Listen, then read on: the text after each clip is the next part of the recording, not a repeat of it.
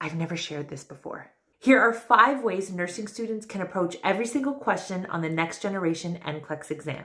The first way to approach every question is to use the nursing process. Assessment, diagnosis, planning, implementation, evaluation. You have that in your head, right? Second approach, I look for clues. Look for keywords in the STEM, in the scenario, or even in the answer options. For example, if a question asks you, what should the nurse do first? Or what is the priority intervention? Your answer should meet the most urgent need. The third approach is to remember evidence-based practice. Remember, this exam is testing your ability to apply evidence-based practice. So when you're choosing an answer option, make sure it reflects the most current evidence. Question asks about which medications the nurse can expect for an elderly patient. You don't want to be selecting medications that are inappropriate for our elderly clients. Fourth way, focus on patient-centered care. Whatever option you choose, that you are considering the patient as a whole and not just focusing on their disease symptoms or their physical condition.